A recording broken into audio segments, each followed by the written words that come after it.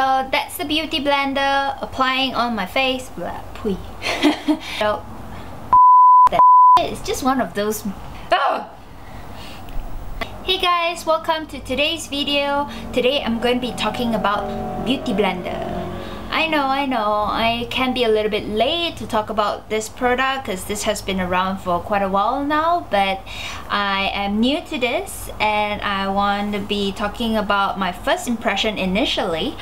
But then when I received the product, I got so excited, I couldn't wait. I just started using it. I can tell you, I really like it. The Beauty Blender comes in various colors. The original comes in a very deep pink, and what you do is before you use it, you have to dunk it in water or just run it under tap water for 20 seconds, and then it will expand in size. Then you squeeze out the liquid and you can start using it. So let me get this wet. Squeezing it. Look, it just got really fat and really wet. It was fast actually. Ooh, and really soft. I like how it feels in my hand. It's really soft. And really wring it out, you know, put in some effort to squeeze every single drop out so you can start using it. Because of my combination skin leaning more towards dry, I have slight oiliness in my T-zone over time. It kind of messes up with my choices of liquid foundation, which is not very cool because sometimes when I find the perfect foundation for my dry skin, this part tend to clump out or tend to be really cakey, which makes it difficult for me to choose the right foundation for me. So what I do at this point is that I would use a little bit of primer to apply onto my T-zone. So a bit of my nose, not on my whole face because that would be too dry. Let this dry for a while and then we'll move on to liquid foundation. I'm using Chanel number 20 Les Beiges. This is the new product by Chanel. It was highly recommended to me. I didn't like it when they first introduced it to me. It was a little bit cakey on my face when I applied it, but I bought it anyway because the sales girl was so insistent that it looked amazing. I wouldn't say I regret it. I like the fact that it is SPF 25. I have found a way to use it. What I do is that I would add a drop of almond oil into my 2 pumps of liquid foundation and then mix it up in my hand and then apply it over my face, and then it works flawlessly. So let me get my hair prepped up. I'm using this little Velcro thing to pin my hair up. Can't remember where I got this from. Probably from Hong Kong, or is it Taiwan? It's very useful. It keeps your hair out of your face.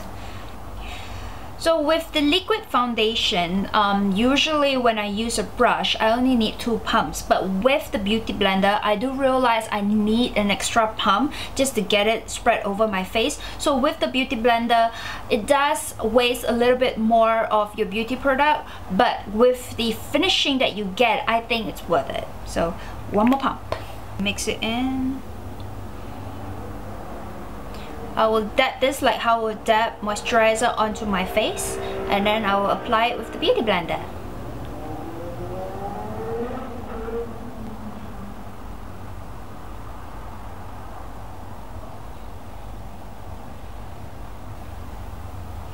So you're supposed to just dab instead of pushing around like that, like press and squeeze and press and squeeze.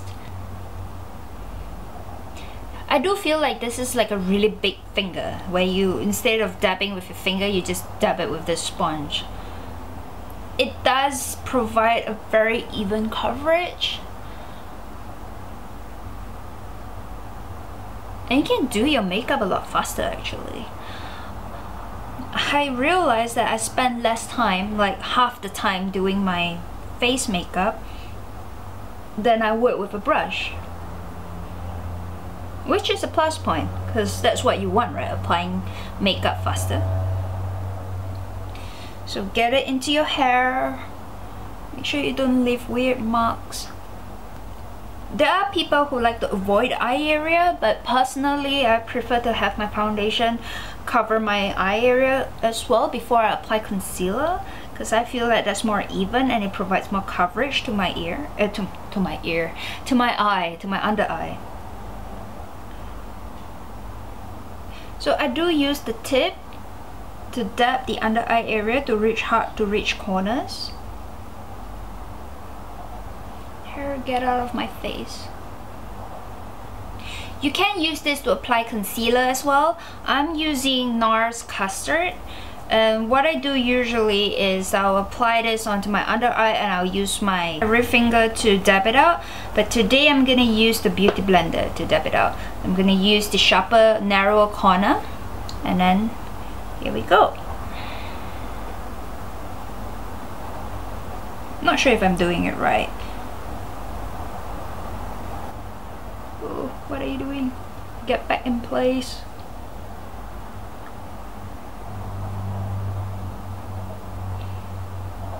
Let me finish off with the rest of my makeup.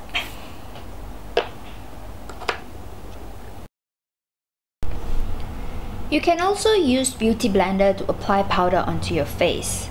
Here I'm packing on powder underneath my eye to bake my concealer so they set nicely. While I wait, I'm going to contour my face, covering the side of my temples, sharpening my features, not forgetting the jawline. And then I'm going to do both sides of my nose to heighten my nose bridge to make it look sharper and thinner. My eye makeups are usually very basic. I never use more than 3 shades on my eye, sometimes just 2 shades. Then I will apply eyeliner over my eye to set the look. If you'd like to see how I apply my makeup step by step, let me know in the comments section and I'll make a video of it. The only place you can get Beauty Blender in Malaysia is from Sephora, and they cost a bomb at 99 ringgit per pop. And they don't really last long.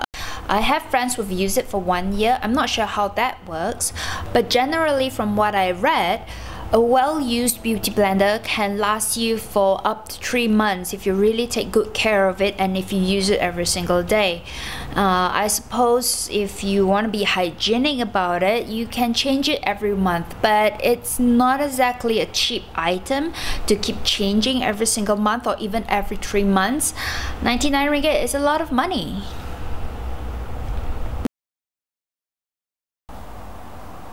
Let me go put on my eyelash, my fake eyelash, and then I'll be right back. And I'm back. So that's the Beauty Blender.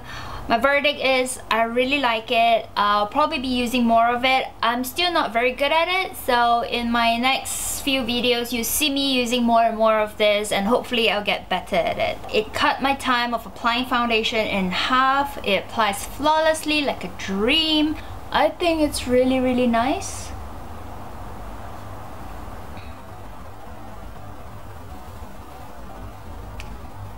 And yeah, I bought 2 Beauty Blenders. So this is the other one that I was using the other day, and this is the Beauty Blender Pro, which is black in color, and you're supposed to use it for darker shades like contouring, or you know, if your liquid foundation is darker.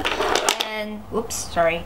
And this is after you soak it, and this is before. So look at the size difference. This is at least 40% more, or if not more than 40%. I've read a lot of reviews online that they have dupes, but it's never as good as the original. I don't know what kind of sponge they use in this. It's really nice and soft, and it feels like cotton candy, condensed version on your face. I really like it. That's the end of my video. Subscribe to my channel, like my video, share with your friends, and I hope to see you in my next video. Bye!